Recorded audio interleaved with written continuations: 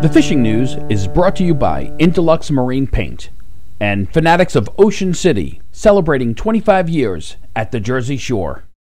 Record-breaking temperatures this week should prompt more fishermen to go on the hunt for fish, and hopefully prompt more fish to go on the hunt for bait. I'm Jim Hutchinson with the New Jersey Delaware Bay edition of the Fisherman magazine, and of course the big news here throughout our region is the start of the striper season last Tuesday, March 1st, and with these weather temperatures obviously kicking things up into gear a little bit.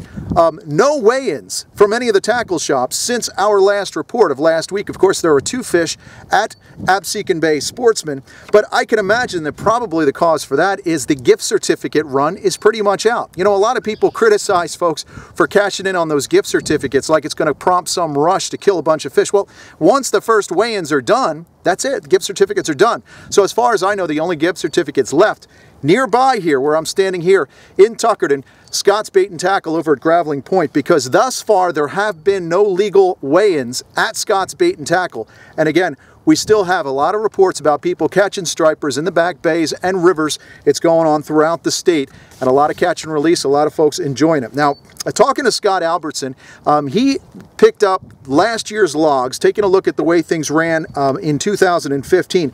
This time last year, temperatures locally, water temperatures were in the 30s. Yet when we take a look at the Atlantic City station as of Wednesday, water temperatures 43.9. That's a significant difference over last year's brutal winter. So that should prompt the bite to pick up pretty quickly throughout South Jersey and along the entire Jersey coast. Now, last year at Graveling Point, that first 28-inch and over fish was registered April 13th at Scott's Bait and Tackle. We expect that to change any day now, especially with this beautiful weather that we've had this week. The warm weather is just phenomenal. So make sure you get out and wet a line and give it some action there. If you check your fishing logs last year, I hope you keep some fishing logs of when you're fishing. You take a look at the way things transpired last year, and I can expect, my forecast would be, that 2 to 3 weeks earlier than what you hit last year is about when you can expect action to start. Last year we had drum in Great Bay late in April. Imagine that fishery could start in mid-April. Everybody down on the Delaware Bay waiting for the drum bite to begin over on the Delaware slide around the coral beds or Slaughter Beach. Expect everything to start a little bit early. Now, we do have reports of stripers with some girth up the rivers being released. A lot of the kayak guys are up some of the rivers, not telling where, but those particular instances where they're going up the rivers where some of these bass are likely to spawn, they are releasing some fish with some girth. We also checked in with some of our tackle shops this week. Charlie's Bait and Tackle, Jason at Fisherman Supply say the same thing. Guys kayaking around the Route 37 East Bridge, they're taking some striped bass on white Rapala X-Rap. So that's all really a good sign. On the winter flounder front, also opened in New Jersey on March 1st, Jared Goldie checked in with Murphy's Hook House over the weekend, decked one shoreside, and I spoke with Sue at Surf City Bait and Tackle on Long Beach Island, said she had heard of at least one fish, one winter flounder caught on the South Jetty Rocks there in Barnegat Light. Along the central North Jersey coast, the cod, pollock, ling action offshore slowed down a little bit, but the boats are still sailing. The Big Jamaica will be leaving 1 a.m. on Saturday, pressing offshore. You gotta hope with this warm weather that maybe that'll prompt the offshore bite as well on those fish. So more of the boats that are starting to get ready to get back in the water. Looking forward to the April run of striped bass to get back in on the action.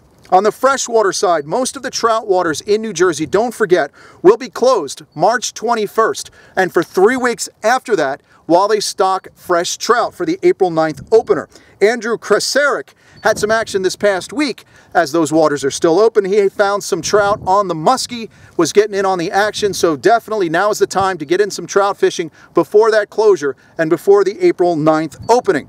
You can get more information on the Freshwater Fisheries Digest from the New Jersey Division of Fish and Wildlife is posted. That's at njfishandwildlife.com. The April edition of the Fisherman magazine will have a full trout stocking update for you and a pretty cool feature on trout as well. Make sure you stay up to date with what's happening over at thefisherman.com. We've updated the saltwater regulations for New Jersey. Last Thursday was that Marine Fisheries Council meeting. We found out about the summer flounder. That starts May 21st, and black sea bass kicks off on May 23rd. Good news for you guys down on the Delaware Bay, west of the coal regs. If you're in New Jersey fishing on Delaware waters, you'll get 4 at 17 this year, and there's also a transit zone from the Cape Cod Canal up to the George Redding Bridge. Everybody else, of course, in the state will be at 5 at 18, except for that dispensation for Island Beach State Park, 2 at 16. All the information is over at thefisherman.com. Now, if you're not out enjoying this weather and wetting a line, I'll let you know that there's some great events coming up this week and throughout the weekend. First of all is the World Outdoor Expo, Fishing and Hunting, Thursday through Sunday. That's up in Suffern, New York at the Rockland Community College. You can go to sportshows.com for more information on that. We have the Philly Boat Show at Oaks, Pennsylvania, Friday through Sunday.